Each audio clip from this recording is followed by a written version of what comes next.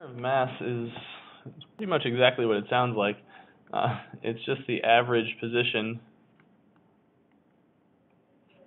of the mass of whatever's in question. Uh, the center of mass of a person is just kind of, you know, the the average position of all their mass. Women's center of masses tend to be a little bit lower than guys, because you know, guys tend to have broad shoulders and a relatively narrow waist, and girls tend to be a little bit lower because they have hips, so their mass is concentrated lower down than a guy's who has, we have a lot more mass up in our shoulder area. Um, and we kind of instinctively know how to center our mass. If you if you go to this is my beautiful artwork here. When we stand on one foot, like kick our leg up to stand. That's a terrible drawing of a leg. Whatever. When we go up to stand on one foot, we kind of instinctively tilt our body because in order to balance, we'll talk more about this when we talk about torque. But for now, just when you balance, your center of mass is needs to be above the base. In this case, your foot. You kind of instinctively lean to the side, and your center of mass moves around depending on the position of your body. Like if you raise your arms, now you have more mass up higher. Your center of mass goes up. If you squat down, and your center of mass goes down, it lowers, right? And since this is an average position, center of mass may be outside an object. For example, my slinky here, its center of mass is, in the center of this ring. It's not actually part of the object. And if I contort my slinky into this sort of U shape, let me zoom out a little bit. If I contort my slinky into this U shape, now its center of mass could be even in here, where my middle finger is, that I'm twitching, which isn't inside isn't even inside the object. If a person here we're gonna go stick figure. If you are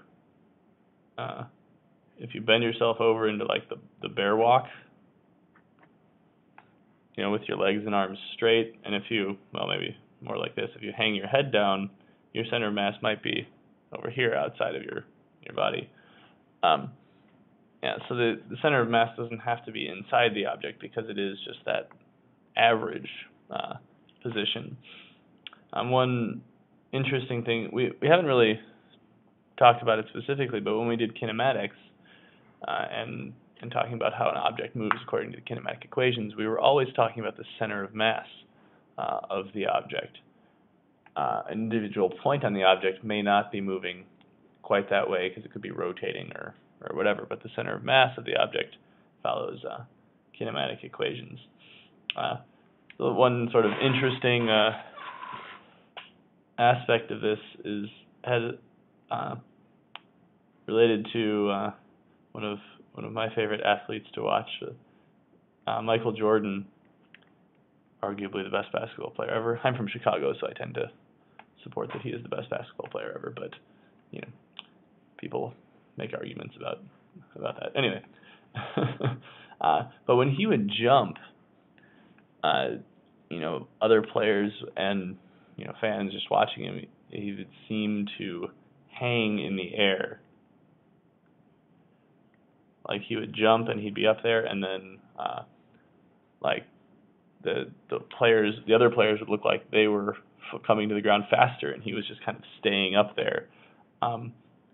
Now, we should know from physics that that's more or less impossible. You can't just float in the air. But what he would do is when he would first jump, he'd be running in some direction or whatever, and when he would first jump, he would kind of have his legs like tucked in, and he'd have them, he got the ball here. He'd have his legs tucked up under him, and then as he would move forward, he would let his legs fall, and then so they'd be more straight down. So like his head and hands, his center of mass was up higher here, and then it was down lower here.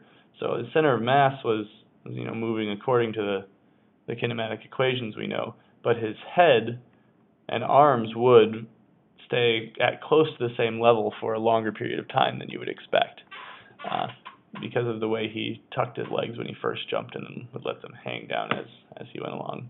That was kind of an interesting thing there. So the center of mass is still following kinematic equations, but he would appear to be hanging in the air because his upper body wasn't really moving downward as much. Anyway, so the center of mass, we've got an equation for center of mass.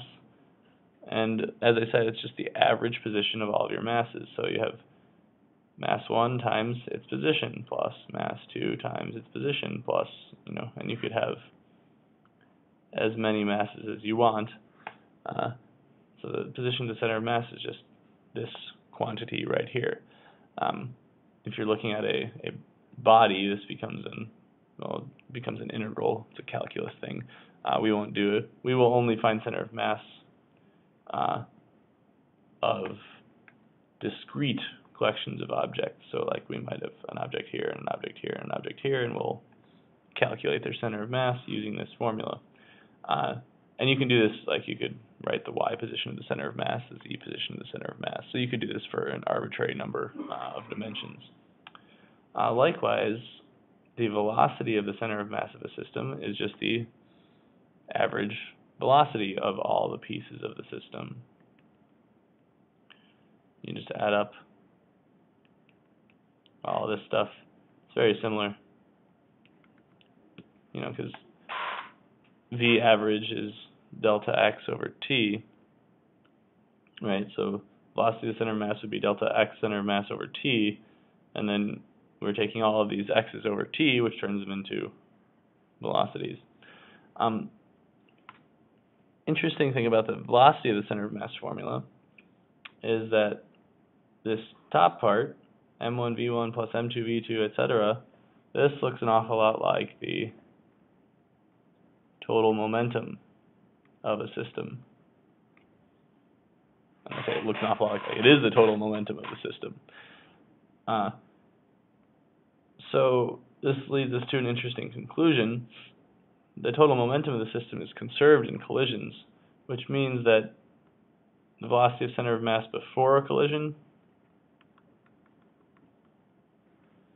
is equal to the velocity of center of mass after a collision, because the mass of the system, the total momentum of the system doesn't change, and the mass of the system, of course, doesn't change. So like, if you've got a ball moving toward another ball, and say this one's at rest, this one's moving, the center of mass is going to be halfway between them. And then like when the ball gets here, center of mass is, say they're the same size, the center of mass is still going to be halfway between them.